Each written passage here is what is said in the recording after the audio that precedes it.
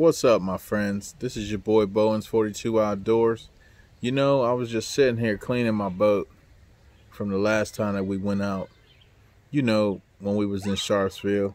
If you saw the video, we was in Sharpsville catching crappie, slaying crappie. They might not have all been that big, but my wife likes crappie, so we kept some crappie. But anyway, I want to jump into this.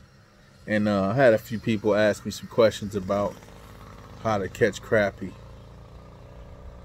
So, you know what? I decided to make a video on it. So let's get to it. Let's jump right in.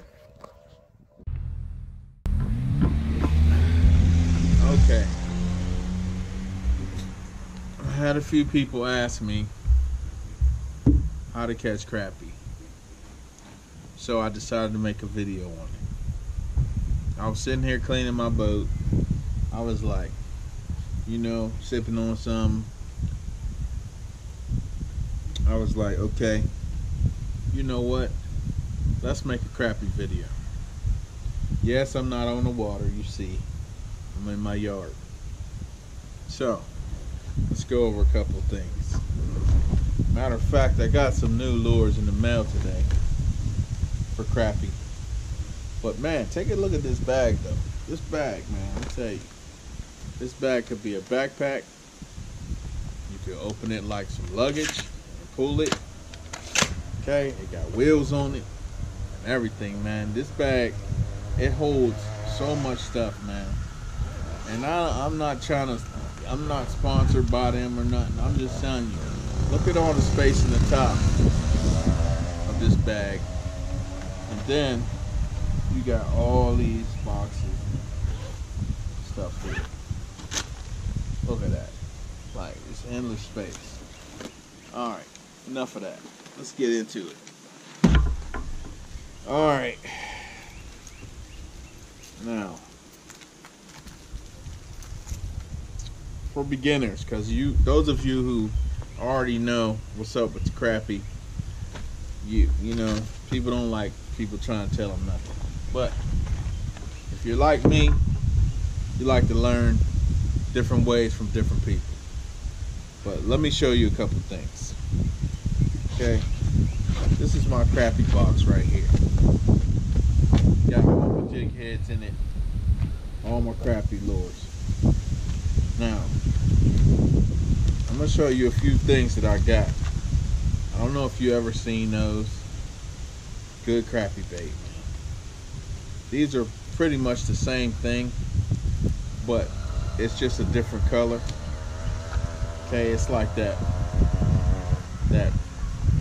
watermelon, but it's brown and green. These little frogs right here, they look like tadpoles. Man, crappie love them. And you can get those from Walmart. They're called frisky frog. Okay, I ordered these from Amazon. Man, crappie tear them all the way up. I'm telling you, man. Caught crappie on it. Here's some more frogs, different color, frisky frog. And then another thing that I just seen and bought some of are these lures right here. Man, let me tell you, I watched this video with these lures. They come in these little capsules, man. I'm telling you, these lures are like maybe $1 or $2 a piece. You'll get these capsules. Fire, man. You'll kill crappie. But if you get like a, let me see, what size jig head? I think this is like a 1.5. Or, you know what? I'm not really sure of the size. I'll check with it. I'll check on it and get back to you. But I thought I still had the packaging for this purpose. But it looks like I don't. But look. If you got light line and you're fishing for crappie, this is the size jig head you'll need. And I want to say that it's a I have any packages of them. 1/8 something. I'm not sure, man. I'll get back to you on that. But anyway, let me show you a couple lures. For one, these frogs, these little tadpole type frogs with double tail, are excellent for crappie. That's one. Okay, and this color too. And also this color with the green and black. So it depends on what the water is. If the water's murky, I would use the lighter color. But this dark color, when you got clear water, since the bottom is green and the top is black, man, you can't go wrong, man. And of course, these I got today. Ordered these. They come 24 in the pack. I think they was like maybe $8 on Amazon. But let me open this pack and show you what I'm talking about. They call them shad. They call them baby shad. But man, to me they look like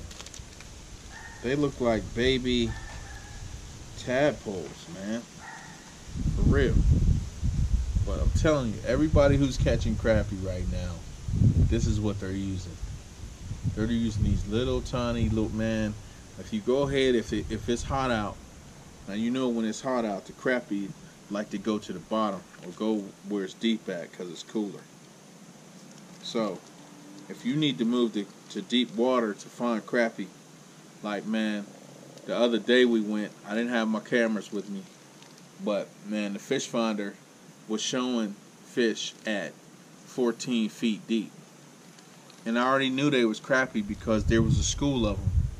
And I really wanted to stop, but there was boats all over the place, man. You really couldn't stop and get down with the crappie that day. But it's okay. And another one. Let me see. These ones here are a little bit different. Let me show you.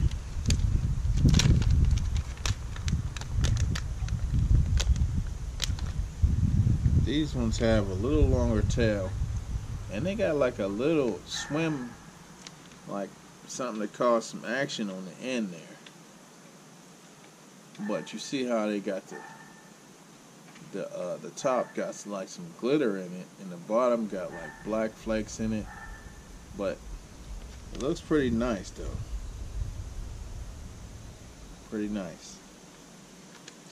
And these are made by Bobby Garland. Got these off Amazon.